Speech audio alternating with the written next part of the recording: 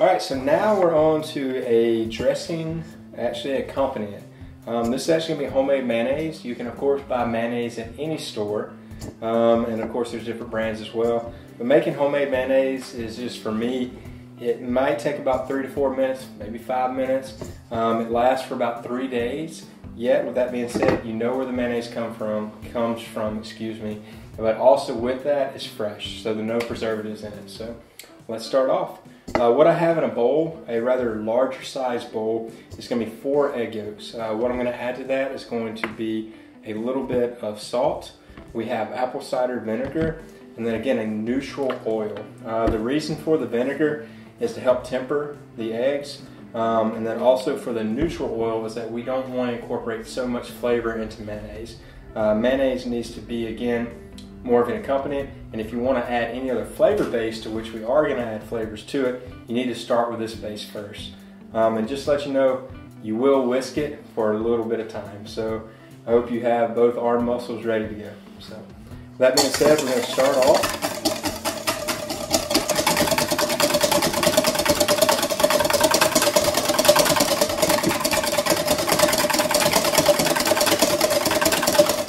Now the eggs are incorporated a little bit. I'm going to add a little bit of salt to that.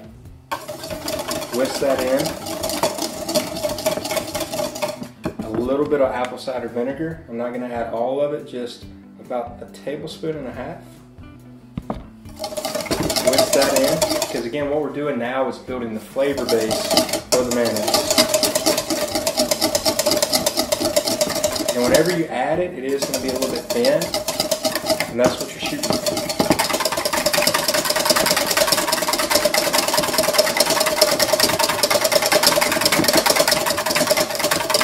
So from here, again, neutral oil. So whenever you're making a vinaigrette, it's kind of the same thing, the mayonnaise. At times you want to drizzle the oil, but if you don't have another hand and you're not whisking properly and you're going in circles, you can see what your bowl is going to be doing. So we're going to start a little bit at a time.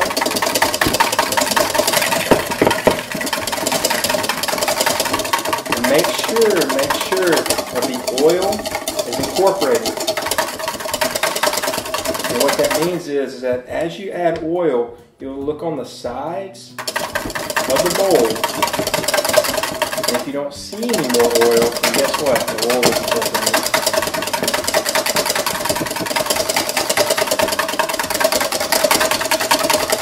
Alright, and it is going to start off thin and get thicker over time.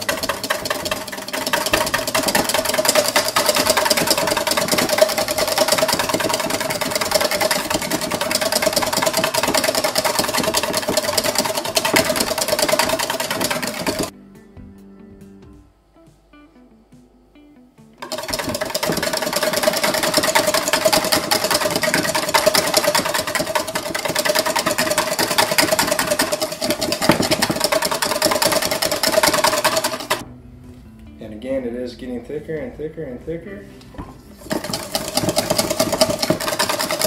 And I'm getting hotter and hotter and hotter. Because again, as always, you can use a great thing called a machine. Well, seeing that we are teaching the basics here, we want to let you know how you do it. So if you don't have a machine, it's got a little bit of hard work.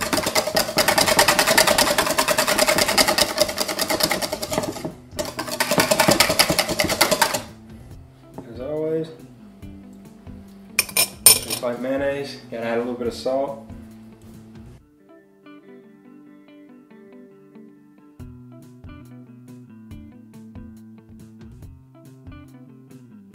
Alright, so sometimes with your mayonnaise, maybe you want to add a little bit of extra kick to it. What can you do to that? I love making a spicy mayonnaise, aka sriracha mayonnaise. So all you have to do is, with your mayonnaise base, add a little bit of sriracha to a bowl, scoop in, guess what? Your homemade mayonnaise, spin it around with a spoon, taste of course, and then if you like it and the spicy level is good, you have sriracha mayonnaise. Now another great mayonnaise that I love doing is also a black pepper mayonnaise. And I like doing the black pepper mayonnaise with, guess what? A BLT sandwich. You can never go wrong with it. So first and foremost, we got a little bit of sriracha. I'm just gonna squirt a little bit. We're gonna do about 1 tablespoon. And now I'm going to spoon in 4 tablespoons of mayonnaise. Actually, let's go ahead and do 5 tablespoons. And then all you have to do with that is literally spin it around. You'll see the color change.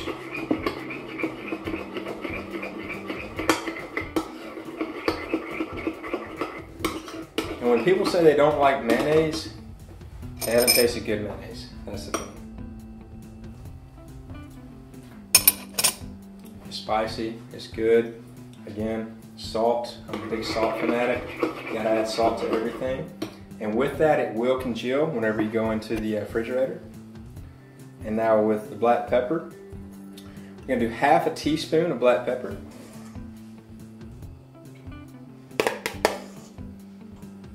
With our mayonnaise as well. Gonna do another 5 tablespoons, excuse me. And spin that around. Also spinning with the back of the spoon, the tip. And taste that. Black pepper mayo. So now you got 2 different variations of mayonnaise. Maybe a little bit spicy for both, but very, very good.